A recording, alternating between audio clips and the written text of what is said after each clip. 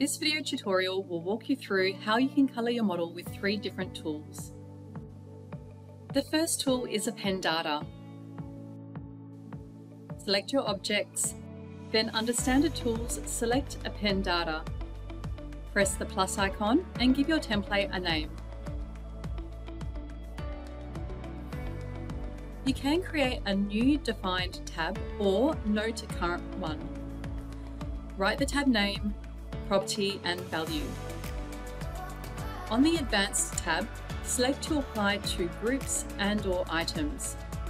Select to create a new tab if required, then select a colour.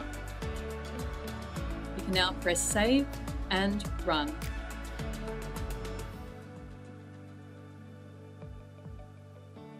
You can see the colour on the model objects and the tab with the updated data. The second tool is Audit. Select your objects and then under General Configuration, select Audit. Press the plus icon and give your template a name. Consume an XML file. You can export this file from the search sets created in Navisworks.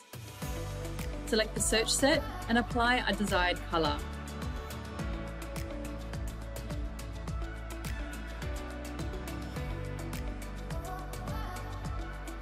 Here you can select to create a save viewpoint and/or selection set as well.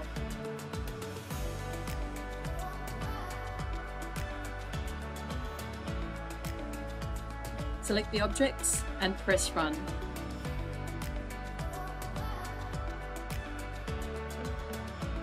You can see the colour has been applied.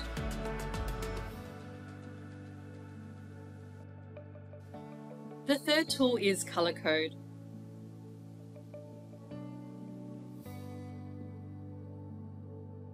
Under General Configuration, select Colour Code. Press the plus icon and give your template a name. Select one object in the model and press Refresh. Select the data source type and file location of that data source.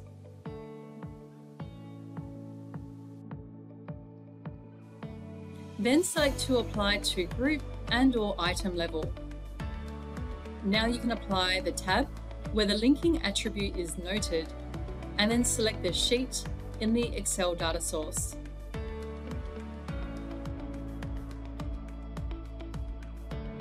Now for the linkage, provide the data source and model linking attribute.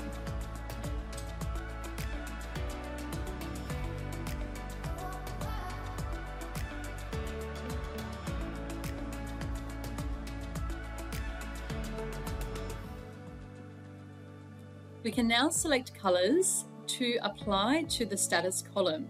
You'll also need to apply your condition as selected. Once you've configured your template, press Save, select your objects and press Run.